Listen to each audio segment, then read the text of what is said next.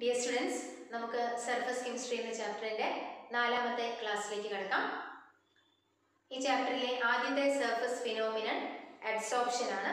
നമ്മൾ adsorptionനെ പറ്റിയാണ് കഴിഞ്ഞ 3 ക്ലാസ്സുകളിലും ഡിസ്കസ് ചെയ്തുകൊണ്ടിരുന്നത്. ഇന്നത്തെ ക്ലാസ്സിൽ നമ്മൾ ഡിസ്കസ് ചെയ്യുക ആപ്ലിക്കേഷൻസ് ഓഫ് adsorption. adsorptionന്റെ ഇൻട്രൊഡക്ഷൻ ഭാഗത്ത് തന്നെ നമ്മൾ adsorption ഉപയോഗിക്കുന്ന നിത്യജീവിതത്തിൽ നമ്മുടെ പല ആപ്ലിക്കേഷൻസ് നമ്മൾ പറഞ്ഞിരുന്നു. അപ്പോൾ സാധാരണയായിട്ട് adsorption ഉപയോഗിക്കുന്ന ഫീൽഡുകൾ ഏതൊക്കെ എന്ന് ജസ്റ്റ് ഒന്ന് നമ്മൾ പറഞ്ഞു പോകുന്നതേ ഉള്ളൂ. ഇതിന്റെ ഡീറ്റെയിൽഡ് സ്റ്റഡി നിങ്ങൾക്കില്ല. എവിടെയൊക്കെ ഉപയോഗിക്കുന്നു എന്നൊന്ന് ഓടിച്ച് പറഞ്ഞു പോകുന്നതേ ഉള്ളൂ. നിങ്ങളുടെ ടെക്സ്റ്റ് ബുക്കിൽ പറയുന്ന കുറച്ച് കാര്യങ്ങൾ നമ്മളൊന്ന് ഡിസ്കസ് ചെയ്യും. അപ്പോൾ 1 by 1 ആയിട്ട് നമുക്ക് നോക്കാം. First one, in preserving vacuum. ശൂന്യത സൃഷ്ടിക്കാൻ വേണ്ടി അല്ലെങ്കിൽ എയറിന്റെ ആബ്സെൻസ് ആവശ്യപ്പെടുന്ന സന്ദർഭങ്ങളിലൊക്കെ എയറിനെ അബ്സോർബ് ചെയ്ത് മാറ്റാൻ വേണ്ടിയിട്ട് നമ്മൾ ചാർക്കോൾ ഉപയോഗിക്കാറുണ്ട് ആസ് ആൻ അബ്സോർബന്റ്. രണ്ടാമത്തേത് ഇൻ ഗ്യാസ് മാസ്ക്. നമ്മൾ ഉപയോഗിക്കാതെ കിടക്കുന്ന കിണറുകളിലേക്കോ അല്ലെങ്കിൽ ഭൂമിയുടെ അടിയിലേക്കോ ഒക്കെ ടണലുകളൊക്കെ കുഴിക്കാൻ വേണ്ടി പോകേണ്ട സന്ദർഭങ്ങളിലൊക്കെ അല്ലെങ്കിൽ ഫയർഫോഴ്സിൽ വർക്ക് ചെയ്യുന്ന ആൾക്കാർക്കൊക്കെ വർക്ക് ചെയ്യേണ്ടി വരുന്ന സന്ദർഭങ്ങളിൽ, ഇപ്പോൾ ഒരു സ്ഥലത്ത് തീപിടുത്തം ഉണ്ടായപ്പോൾ ഫയർഫോഴ്സുകാർ വന്ന് തീ അണയ്ക്കാൻ വരുന്ന സമയത്ത് അവരൊരു മാസ്ക് വെച്ചിരിക്കുന്നത് നിങ്ങൾ കണ്ടു കാണും. അപ്പോൾ ഈ തീപിടുത്തം ഉണ്ടാകുന്ന സ്ഥലത്ത് ധാരാളം പോയിസണസ് ഗ്യാസുകളൊക്കെ ഉണ്ടാകാനുള്ള സാധ്യതയുണ്ട്.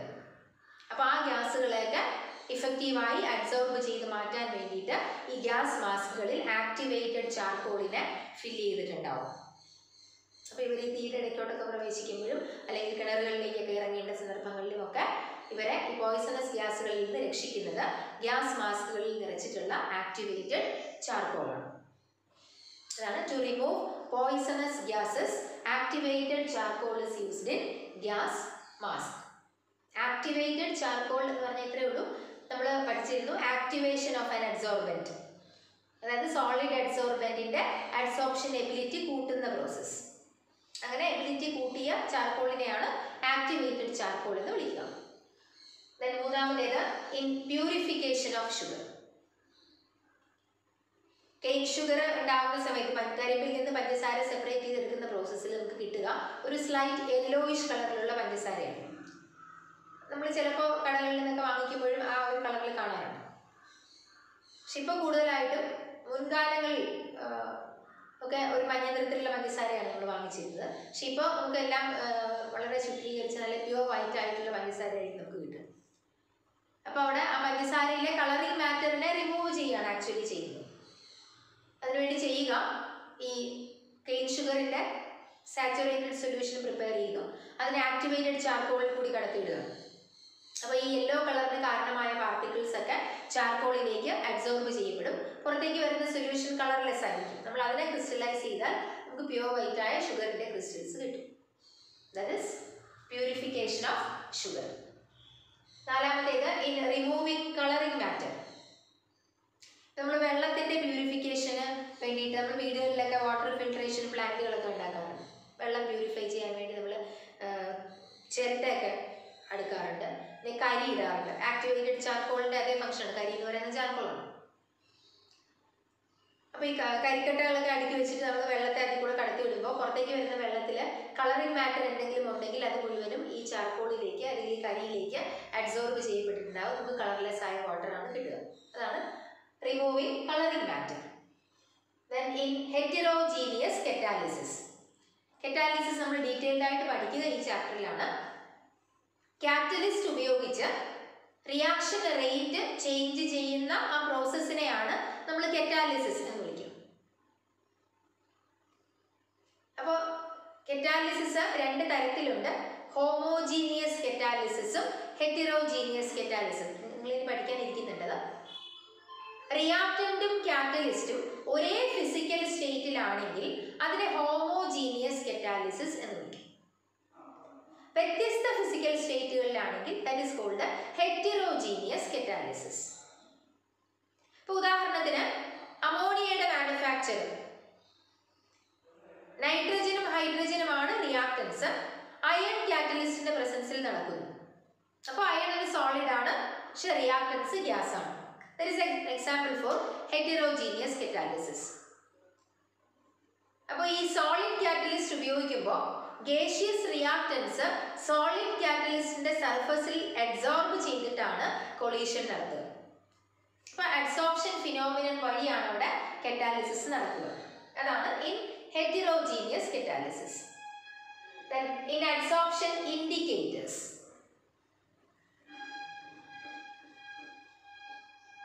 ഒരു കെമിക്കൽ റിയാക്ഷൻ കംപ്ലീറ്റ് ആയോ എന്നറിയാൻ നമ്മൾ ആഡ് ചെയ്യുന്ന സബ്സ്റ്റൻസിനെയാണ് ഒരു ഇൻഡിക്കേറ്റർ എന്ന് നമ്മൾ അനലിറ്റിക്കൽ കെമിസ്ട്രിയിൽ വിളിക്കും. ഇപ്പോൾ ഉദാഹരണമായിട്ട് നിങ്ങൾക്ക് ഒരു സോഡിയം ഹൈഡ്രോക്സൈഡ് സൊല്യൂഷൻ തരികയാണ്. ഇത് നിങ്ങളോട് ചോദിക്കുന്നു, അതിൽ 1 ലിറ്റർ സോഡിയം ഹൈഡ്രോക്സൈഡിൽ ഡിസോൾവ് ചെയ്തിട്ടുള്ള NaOHന്റെ അളവ് എത്രയാണ്, എത്ര ഗ്രാം ഉണ്ട്, estimate the mass of sodium hydroxide in 1 litre എന്ന് ചോദിക്കും. അപ്പോൾ അത് കണ്ടുപിടിക്കാനുള്ള ഒരു മാർഗം, നമുക്ക് ആ സോഡിയം ഹൈഡ്രോക്സൈഡ് സൊല്യൂഷന്റെ കോൺസെൻട്രേഷൻ കണ്ടുപിടിക്കണമാണ്. നമ്മൾ ലാബിൽ ചെയ്യുന്ന പ്രോസസ്സാണ് ഞാൻ പറയുക. വോളിയോമെട്രിക് ടൈട്രേഷൻ എന്ന് വിളിക്കും. അപ്പോൾ സോഡിയം ഹൈഡ്രോക്സൈഡ് സൊല്യൂഷന്റെ കോൺസെൻട്രേഷൻ കണ്ടുപിടിക്കാൻ വേണ്ടി നിങ്ങളുടെ ലാബുകളിൽ ചെയ്യുക. കോൺസെൻട്രേഷൻ അറിയാവുന്ന ഒരു ആസിഡുമായി സോഡിയം ഹൈഡ്രോക്സൈഡ് റിയാക്ട് ചെയ്യാൻ അനുവദിക്കുന്നു.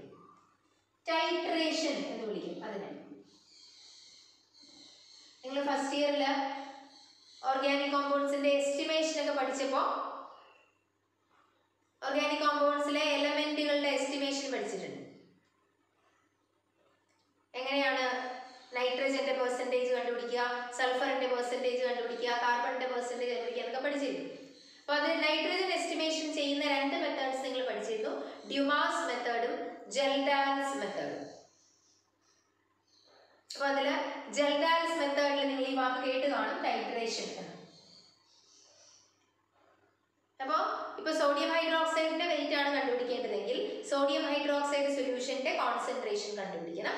അതിന് ആ സോഡിയം ഹൈഡ്രോക്സൈഡ് സൊല്യൂഷനെ കോൺസെൻട്രേഷൻ അറിയാവുന്ന ഒരു ആസിഡുമായിട്ട് റിയാക്ട് ചെയ്യാൻ അനുവദിക്കുന്നു. അപ്പോൾ കോൺസെൻട്രേഷൻ അറിയാവുന്ന സൊല്യൂഷനുകളെ നമ്മൾ വിളിക്കുക സ്റ്റാൻഡേർഡ് സൊല്യൂഷൻസ് എന്നാണ്. അപ്പോൾ ഇവിടെ ഞാൻ സ്റ്റാൻഡേർഡ് HCl എടുത്തു, അതിനെ എനിക്ക് തന്നിട്ടുള്ള സോഡിയം ഹൈഡ്രോക്സൈഡ് സൊല്യൂഷനുമായിട്ട് റിയാക്ട് ചെയ്യാൻ അനുവദിക്കുകയാണ്. അപ്പോൾ അതിന് വേണ്ടിയിട്ട് ഞാൻ ഒരു 20 ml സോഡിയം ഹൈഡ്രോക്സൈഡ് എടുത്തു, ഒരു ഫിക്സഡ് വോളിയം സോഡിയം ഹൈഡ്രോക്സൈഡ് എടുത്തു. അതിലേക്ക് HCl ആഡ് ചെയ്ത് നമ്മൾ ഷേക്ക് ചെയ്യും. അപ്പോൾ 20 ml സോഡിയം ഹൈഡ്രോക്സൈഡിനെ മുഴുവനായും ന്യൂട്രലൈസ് ചെയ്യാൻ എത്ര ml HCl വേണം എന്നാണ് ഞാൻ കണ്ടുപിടിക്കാൻ പോവുക. അപ്പോൾ റിയാക്ഷൻ കംപ്ലീറ്റ് ആയോ എന്ന് എനിക്ക് അറിയണം. അപ്പോൾ സോഡിയം ഹൈഡ്രോക്സൈഡും HCl കൂടെ റിയാക്ട് ചെയ്യുമ്പോൾ NaOH plus HCl gives, നിങ്ങൾക്ക് അറിയാം, NaCl plus water. പക്ഷെ പ്രോഡക്റ്റ് കളർലെസ് ആണ്, ഡിസോൾവ്ഡ് സ്റ്റേറ്റിലാണ് കിട്ടുക. അപ്പോൾ നമുക്ക് റിയാക്ഷൻ കംപ്ലീറ്റ് ആയോ എന്ന് അറിയാൻ മാർഗമില്ല. അപ്പോൾ അതറിയാൻ വേണ്ടി നമ്മളൊരു കെമിക്കലിനെ തുടക്കത്തിൽ തന്നെ ആഡ് ചെയ്യും. അതിനെ വിളിക്കുന്ന പേരാണ് ഇൻഡിക്കേറ്റർ. റിയാക്ഷൻ കംപ്ലീറ്റ് ആകുന്ന പോയിന്റിനെ നമ്മൾ എൻഡ് പോയിന്റ് എന്ന് വിളിക്കും. അപ്പോൾ എൻഡ് പോയിന്റ് ഡിറ്റക്ട് ചെയ്യാൻ ഉപയോഗിക്കുന്ന സബ്സ്റ്റൻസ് ആണ് ഇൻഡിക്കേറ്റർ. അപ്പോൾ ഇവിടെ ഞാൻ ആസിഡും ബേസും കൂടെയാണ് റിയാക്ട് ചെയ്യാൻ അനുവദിക്കുക. അപ്പോൾ നമ്മൾ സാധാരണയായിട്ട് ഉപയോഗിക്കുന്ന 2 ഇൻഡിക്കേറ്റേഴ്സ് മീഥൈൽ ഓറഞ്ചും ഫിനോൾഫ്തലിനുമാണ്. ആസിഡും ബേസും സ്ട്രോങ് ആണെങ്കിൽ നമുക്ക് ഫിനോൾഫ്തലിനും ഉപയോഗിക്കാം, മീഥൈൽ ഓറഞ്ചും ഉപയോഗിക്കാം. ഇപ്പൊ ഞാൻ ഇവിടെ ഫിനോൾഫ്തലിനാണ് എടുക്കുക. അപ്പോൾ ഞാൻ റിയാക്ഷൻ നടത്തുമ്പോൾ 20 ml സോഡിയം ഹൈഡ്രോക്സൈഡ് എടുത്തു, അതിലേക്ക് ഒരു ഡ്രോപ്പ് ഫിനോൾഫ്തലിൻ ഞാൻ ഒഴിക്കും. അപ്പോൾ NaH സൊല്യൂഷന്റെ കളർ പിങ്ക് കളറാണ്, ബേസിനകത്ത് ഫിനോൾഫ്തലിന്റെ കളർ പിങ്ക് ആണ്. എന്നിട്ട് അതിലേക്ക് ഞാൻ HCl ആഡ് ചെയ്ത് തുടങ്ങാൻ ഷേക്ക് ചെയ്യും. അപ്പോൾ HCl ആഡ് ചെയ്യുമ്പോൾ ന്യൂട്രലൈസേഷൻ തുടങ്ങി. അപ്പോൾ ഫിനോൾഫ്തലിന്റെ കളർ, ആ പിങ്ക് കളർ പതുക്കെ കുറഞ്ഞു വരും. 20 ml NaOH പൂർണ്ണമായി ന്യൂട്രലൈസ് ചെയ്ത് കഴിഞ്ഞാൽ ഫിനോൾഫ്തലിൻ ബിക്കംസ് കളർലെസ്, ആ സൊല്യൂഷൻ ബിക്കംസ് കളർലെസ്. അപ്പോൾ കളർലെസ് ആകുന്നതാണ് നമ്മുടെ ഇൻഡിക്കേഷൻ. റിയാക്ഷൻ കംപ്ലീറ്റ് ആയെങ്കിൽ സൊല്യൂഷൻ കളർലെസ് ആകും. അപ്പോൾ എൻഡ് പോയിന്റ് എന്ന് പറയുന്നത് ഡിസപ്പിയറൻസ് ഓഫ് പിങ്ക് കളറാണ്. അപ്പോൾ അതെനിക്ക് ഡിറ്റക്ട് ചെയ്യാൻ പറ്റും. ആ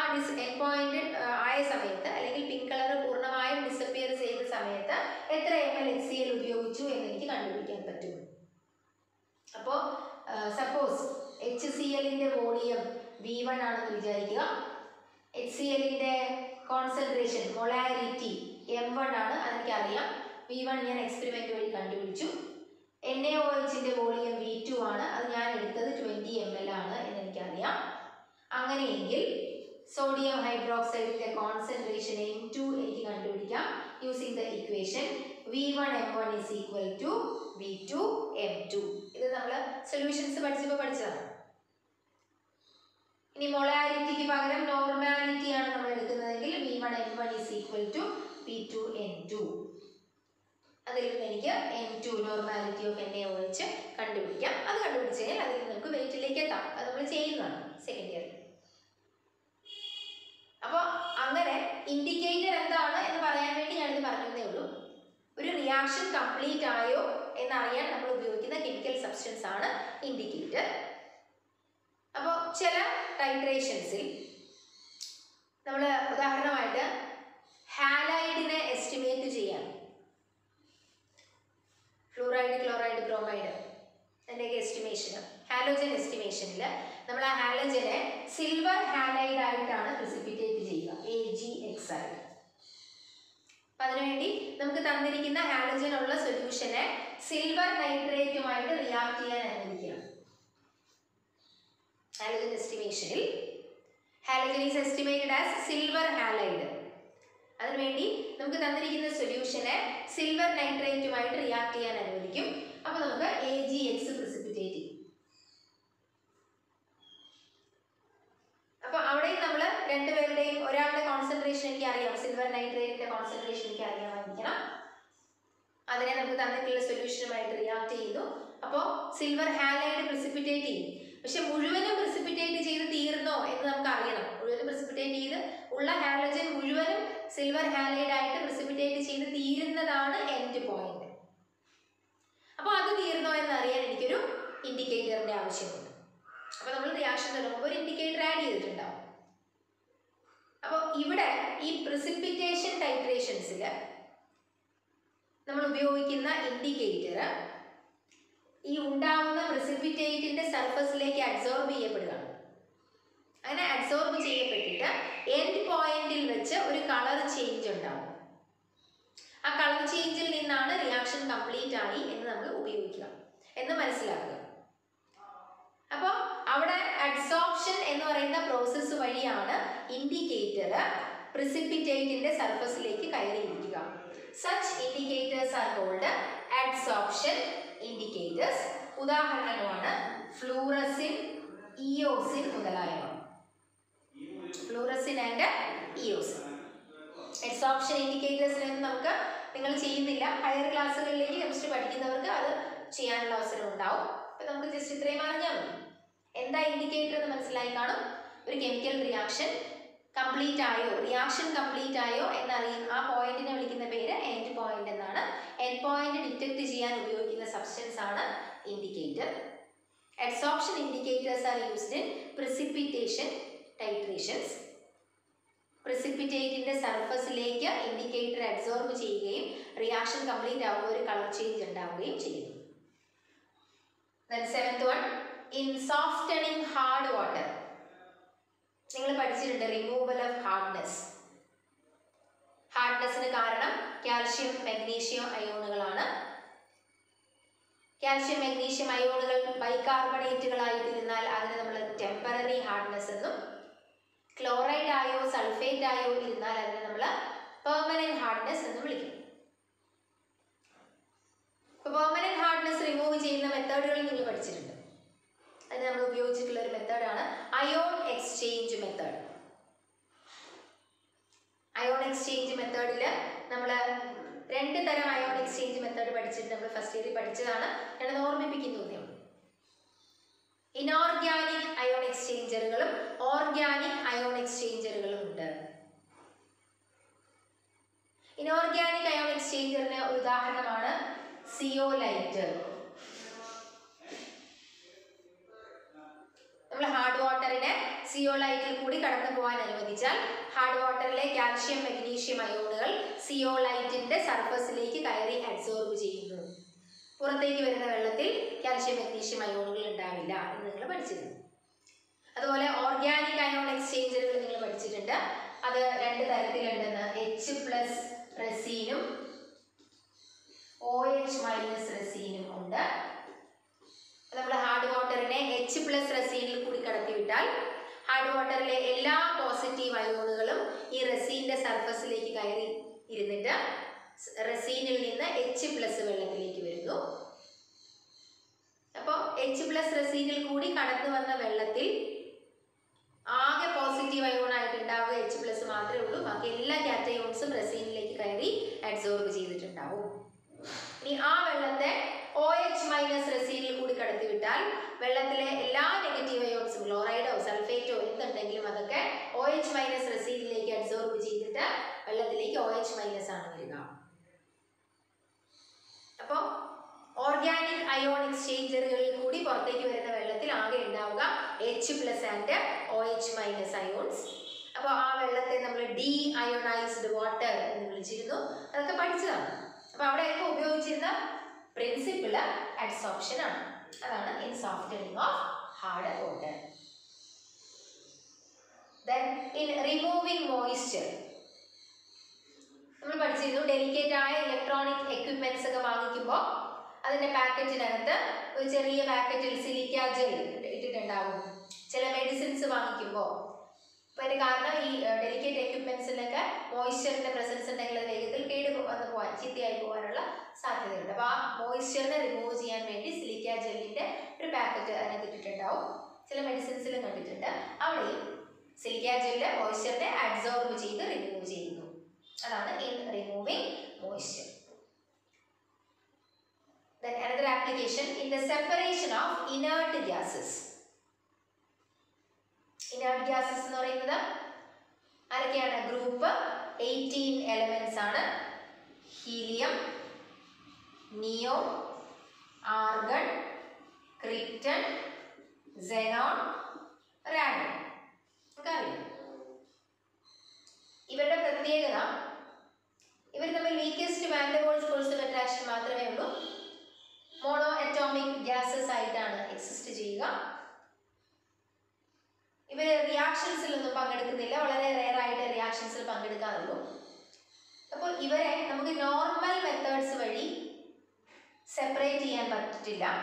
നമ്മൾ ഇവരെ സെപ്പറേറ്റ് ചെയ്യുന്നത് adsorption വഴിയാണ്. These are allowed to adsorb on coconut charcoal. അപ്പോൾ ചാർക്കോളിന്റെ സർഫസിലേക്ക് ഇവർ അഡ്സോർബ് ചെയ്യുന്നത് ഒരേ റേറ്റിലായിരിക്കില്ല. ചിലർക്ക് അഡ്സോർബിനോട് കൂടുതൽ ഇഷ്ടം കാണും, ചിലർക്ക് കുറച്ച് താല്പര്യം കാണുള്ളൂ. അപ്പോൾ ആ അവരുടെ അഡ്സോർപ്ഷൻ എബിലിറ്റി അനുസരിച്ചാണ് അവർ adsorb ചെയ്യപ്പെടുക. So these have different absorption abilities.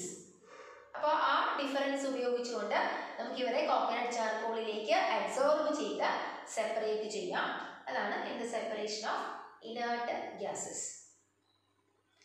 Then another application in froth flotation. ഇത് നിങ്ങൾക്കൊരു പുതിയ ടേമാണ്. നമ്മൾ അടുത്ത ചാപ്റ്ററുകളിൽ പഠിക്കാനിരിക്കുന്ന ഒരു ടേമാണ് ഫ്രോത്ത് ഫ്ലോട്ടേഷൻ. നമ്മൾ ഒരു മെറ്റലിനെ അതിൻ്റെ ഓറിൽ നിന്ന് സെപ്പറേറ്റ് ചെയ്തെടുക്കാറുണ്ട്. അപ്പോൾ ഓറിൽ നിന്ന് മെറ്റലിനെ സെപ്പറേറ്റ് ചെയ്യുന്ന വ്യത്യസ്ത സ്റ്റെപ്പുകളുണ്ട്. നമ്മൾ ഓറിനെ കുഴിച്ചെടുക്കുമ്പോൾ അതിൻ്റെ കൂടെ ധാരാളം ഇമ്പ്യൂരിറ്റീസ് ഉണ്ടാവും. ആ ഇമ്പ്യൂരിറ്റീസിനെയൊക്കെ റിമൂവ് ചെയ്യണം. എന്നിട്ടാണ് അതിനെ പല കെമിക്കൽ റിയാക്ഷൻസ് നടത്തി അതിൽ നിന്ന് നമ്മൾ ഓറിനെ മെറ്റലിനെ എക്സ്ട്രാക്ട് ചെയ്യും. അപ്പോൾ ഈ സ്റ്റെപ്പുകളെല്ലാം കൂടെ ചേർത്ത് നമ്മൾ വിളിക്കുന്ന പേര് മെറ്റലർജി എന്നാണ്. ഒരു മെറ്റലിനെ അതിൻ്റെ ഓറിൽ നിന്ന് സെപ്പറേറ്റ് ചെയ്യുന്ന പ്രോസസ്സാണ് മെറ്റലർജി. അപ്പോൾ അതിൽ ഓറിനോട് അസോസിയേറ്റ് ചെയ്തിട്ടുള്ള ഇമ്പ്യൂരിറ്റീസിനെ റിമൂവ് ചെയ്യാൻ ഡിഫറെൻറ്റ് ടെക്നിക്സ് ഉപയോഗിക്കാറുണ്ട്. അതിലൊന്നാണ് ഫ്രോത്ത് ഫ്ലോട്ടേഷൻ. സൾഫൈഡ് ഓറുകളുടെ പ്യൂരിഫിക്കേഷന് വേണ്ടി ഉപയോഗിക്കുന്ന ടെക്നിക്കാണ് ഫ്രോത്ത് ഫ്ലോട്ടേഷൻ. സൾഫൈഡ് ഓസിന്റെ പ്രത്യേകത ദേ ആർ വെരി ലൈറ്റർ. അതിൻ്റെ കൂടെയുള്ള ഇമ്പ്യൂരിറ്റീസിനേക്കാൾ ലൈറ്റർ ആയിരിക്കും സൾഫൈഡ് ഓസ്. നമ്മൾ അവരെ ഇമ്പ്യൂരിറ്റീസ് റിമൂവ് ചെയ്യാൻ വേണ്ടി ചെയ്യുക. It is stirred with water. നല്ല high current of air pass ചെയ്ത് വെള്ളത്തിൽ ഇട്ട് നന്നായിട്ട് ഇളക്കുകയാണ്. മെക്കാനിക്കൽ സ്റ്റിയറിംഗ് നടത്താം, അല്ലെങ്കിൽ ഇലക്ട്രിസിറ്റി ഉപയോഗിച്ചുകൊണ്ട് നമ്മൾ സ്റ്റിയറിംഗ് നടത്തും. അപ്പോൾ ഫ്രോത്ത് അഥവാ പത ഉണ്ടാവും. അപ്പോൾ ഈ പത ഫോം ചെയ്യുമ്പോൾ പത വെള്ളത്തിൻ്റെ സർഫസിലാണ് വരിക, ഡെൻസിറ്റി കുറവായതുകൊണ്ട്. അപ്പോൾ നമ്മുടെ ഓർ പാർട്ടിക്കിൾസും വളരെ ലൈറ്റർ ആയതുകൊണ്ട് ഇവരും ഈ ഫ്രോത്തിനോടൊപ്പമാണ് കളക്ട് ചെയ്യപ്പെടുന്നത്. അപ്പോൾ അവിടെ ഫ്രോത്ത് പാർട്ടിക്കിൾസിലേക്ക് നമ്മുടെ ഓർ പാർട്ടിക്കിളുകൾ അഡ്സോർബ് ചെയ്താണ് collect ചെയ്യപ്പെടുക. Or particles R adsorbed on ഫ്രോത്ത് formed at the surface of water. അപ്പോൾ ഇവിടെയും വരുന്ന പ്രിൻസിപ്പിൾ അഡ്സോർപ്ഷൻ ആണ്. Another application in dyeing. ക്ലോത്തുകളൊക്കെ നിറം പിടിപ്പിക്കുന്ന പ്രോസസ്സാണ് ഡൈയിങ് എന്ന് പറയുന്നത്. അപ്പോൾ ആ നിറം പിടിപ്പിക്കുന്ന പ്രോസസ്സിൽ നമ്മളൊരു തുണിയെ നിറം മുക്കണമെങ്കിൽ ആദ്യം അതിനെ ഒരു ആലത്തിൽ ഡിപ്പ് ചെയ്ത് വയ്ക്കും. നമ്മളവരെ മോർഡൻ്റ് എന്ന് വിളിക്കും. അതായത് ഈ കളറിങ് ഏജൻറ്റിനെ ക്ലോത്തിലേക്ക് അഡ്ഹിയർ ചെയ്ത് ഒട്ടി നിൽക്കാൻ സഹായിക്കുന്ന വസ്തുവാണ് മോർഡൻറ്റ്. യൂഷ്വലി ആലംസ് ആണ് നമ്മൾ മോർഡൻ്റായിട്ട് ഉപയോഗിക്കുക. അപ്പോൾ ആദ്യം മോർഡൻറ്റിൽ മുക്കി വയ്ക്കുമ്പോൾ മോർഡൻറ്റിൻ്റെ പാർട്ടിക്കിൾസ് ഒരേപോലെ യൂണിഫോം ആയിട്ട് ക്ലോത്തിലേക്ക് അഡ്സോർബ് ചെയ്യും. എന്നിട്ട് അതിനെയാണ് നമ്മൾ ഡൈയുടെ സൊല്യൂഷനിൽ ഡിപ്പ് ചെയ്യുക. അപ്പോൾ ഡൈയുടെ പാർട്ടിക്കിൾസ് ഈ മോർഡൻറ്റിലേക്ക് അഡ്സോർബ് ചെയ്ത് യൂണിഫോം ഡൈയിങ് പോസിബിൾ ആവും, അല്ലെങ്കിൽ യൂണിഫോം കളറിങ് പോസിബിൾ ആവും. നമ്മൾ നേരിട്ട് ഡൈയിലേക്കാണ് മുക്കുന്നതെങ്കിൽ അണീവൻ ആയിട്ടായിരിക്കും ഡൈയിങ് പ്രോസസ്സ് നടക്കുക. കളേർഡ് പാർട്ടിക്കിൾസ് എല്ലാ സ്ഥലത്തും യൂണിഫോമായി ഡിസ്ട്രിബ്യൂട്ടഡ് ആവില്ല. അപ്പോൾ ഫസ്റ്റ് സ്റ്റെപ്പിൽ it is dipped in മോർഡൻറ്റ്. മോർഡൻറ്റ് dye നമ്മുടെ ക്ലോത്തിലേക്ക് അഡ്സോർബ് ചെയ്യപ്പെടും. അതിനെ ഡൈയുടെ സൊല്യൂഷനിൽ ഡിപ്പ് ചെയ്താൽ ഡൈയുടെ പാർട്ടിക്കിൾസ് മോർഡൻറ്റിലേക്ക് അഡ്സോർബ് ചെയ്യപ്പെടും. That is also adsorption. Then in medicine, ചില മരുന്നുകളും അഡ്സോർപ്ഷൻ വഴിയാണ് ശരീരത്തിൽ വർക്ക് ചെയ്യുക. ചില ആൻറ്റിവൈറൽ ഡ്രഗുകളോ ആൻറ്റി ബാക്ടീരിയൽ ഡ്രഗുകളോ ഒക്കെ നമ്മൾ കൺസ്യൂം ചെയ്യുമ്പോൾ ഈ ബാക്ടീരിയയെ അല്ലെങ്കിൽ വൈറസിനെ നമ്മുടെ ഡ്രഗിൻ്റെ സർഫസിലേക്ക് സെലക്റ്റീവായി അഡ്സോർബ് ചെയ്താണ് ശരീരത്തിൽ നിന്ന് remove ചെയ്യപ്പെടുക. Then in water conservation, വെള്ളത്തിൻ്റെ സ്കേഴ്സിറ്റി ഉള്ള സ്ഥലങ്ങളിൽ സമ്മർ സീസണിൽ ഭയങ്കരമായ സ്കേഴ്സിറ്റി അനുഭവപ്പെടുന്ന ചില രാജ്യങ്ങളുണ്ട്. ഇപ്പോൾ ഓസ്ട്രേലിയ പോലുള്ള രാജ്യങ്ങളിലൊക്കെ വാട്ടർ സ്കേഴ്സിറ്റി ഭയങ്കരമായിട്ട് ഫീൽ ചെയ്യുന്ന ഒരു സ്ഥലമാണ് സമ്മറിലൊക്കെ. അപ്പോൾ അവിടെ ഉള്ള വാട്ടർ, ലേക്സിലൊക്കെ ഉള്ള വാട്ടർ ഇവാപ്പറേറ്റ് ചെയ്ത് പോവാതെ അവരെ റിമൈൻ ചെയ്യിക്കാൻ വേണ്ടിയിട്ട് ഈ ലേക്സിൻ്റെയൊക്കെ സർഫസിലേക്ക് സ്റ്റിയറിക് ആസിഡിനെ സ്പ്രേ ചെയ്യാറുണ്ട്. ഒരു fatty ആസിഡാണ് stearic acid, organic ആസിഡാണ്. Stearic acid spray ചെയ്യുമ്പോൾ അത് വാട്ടറിൻ്റെ സർഫസിൽ അഡ്സോർബ് ചെയ്യപ്പെടുകയും അതുകൊണ്ട് തന്നെ വാട്ടറിൻ്റെ ഇവാപ്പറേഷൻ വഴിയുള്ള ലോസ് പ്രിവെൻറ്റ് ചെയ്യാനും സാധിക്കും. That is in water conservation. Then നമ്മൾ ക്രൊമാറ്റോഗ്രാഫിക് അനാലിസിസ് പഠിച്ചിരുന്നു. ഫസ്റ്റ് ഇയറിൽ നമ്മൾ കണ്ടിട്ടുള്ളതാണ് ക്രൊമാറ്റോഗ്രാഫിക് അനാലിസിസ്. നമുക്കൊരു മിക്സ്ചർ തന്നാൽ ആ മിക്സ്ചറിലെ കമ്പോണൻസിനെ സെപ്പറേറ്റ് ചെയ്യാനും അവരെ ഡിറ്റക്റ്റ് ചെയ്യാനും ഒക്കെ വേണ്ടി ഉപയോഗിക്കുന്ന ഒരു ടെക്നിക്കാണ് chromatographic technique. Chromatographic ടെക്നിക്കിൽ adsorption chromatography എന്നും പാർട്ടീഷൻ ക്രൊമാറ്റോഗ്രഫി എന്നും രണ്ടായി നമ്മൾ ക്ലാസിഫൈ ചെയ്തിരുന്നു. അഡ്സോർപ്ഷൻ ക്രൊമാറ്റോഗ്രഫിയിൽ നമ്മൾ ഒരു ഗ്ലാസ് ട്യൂബ് പ്രിപ്പയർ ചെയ്തിരുന്നു. ഓർമ്മയുണ്ടാവും നിങ്ങൾക്ക്. ആ ഗ്ലാസ് ട്യൂബിനകത്ത് നമ്മൾ സിലിക്ക ജെല്ലിനെ അല്ലെങ്കിൽ അലൂമിനയെ പാക്ക് ചെയ്ത് വച്ചിരിക്കും. അതാണ് അവിടെ അഡ്സോർബൻറ്റ് ആയിട്ട് ആക്ട് ചെയ്യുക. നമുക്ക് സെപ്പറേറ്റ് ചെയ്യേണ്ട സൊല്യൂഷനെ നമ്മളൊരു സോൾവെൻറ്റിൽ ഡിസോൾവ് ചെയ്ത് ഈ ഗ്ലാസ് ട്യൂബിനുള്ളിലേക്ക് ഒഴിക്കും. അപ്പോൾ അതിലെ ഓരോ കമ്പോണൻസിനും നമ്മുടെ അഡ്സോർബൻറ്റിനോടുള്ള ഇഷ്ടം ഒരേപോലെ ആയിരിക്കില്ല. ആ ഇഷ്ടത്തിൻ്റെ ബേസിസിൽ അവർ പല സ്ഥലങ്ങളിലായിട്ട് അഡ്സോർബ് ചെയ്യപ്പെടും. അപ്പോൾ നമുക്ക് ഓരോ ബാൻഡുകൾ കിട്ടും. കളറുള്ള സബ്സ്റ്റൻസുകളാണെങ്കിൽ പല കളറിലായിരിക്കും ആ ബാൻഡുകൾ ഗ്ലാസ് ട്യൂബിനുള്ളിൽ കിട്ടുക. അവരെ നമുക്ക് സെപ്പറേറ്റ് ചെയ്യാം. That is called adsorption chromatography. അവിടെയും അഡ്സോർപ്ഷൻ ആണ് പ്രിൻസിപ്പിളായിട്ട് ഉപയോഗിച്ചിരുന്നത്. ഇതൊക്കെ നമ്മൾ പഠിച്ചു കഴിഞ്ഞ കാര്യങ്ങളാണ്. So these are applications of adsorption. ഒരു ഡീറ്റെയിൽഡ് സ്റ്റഡി ഇല്ല, ജസ്റ്റ് പോയിന്റ്സ് മാത്രം ഓർത്ത് വെച്ചാൽ മതി. ഓക്കെ, അപ്പോൾ അഡ്സോർപ്ഷൻ എന്ന് പറയുന്ന ടോപ്പിക് നമ്മൾ കഴിയുകയാണ്. നമുക്ക് വരുന്നത് സർഫസ് കെമിസ്ട്രിയിൽ വരുന്നത് കറ്റാലിസിസ് ആണ്.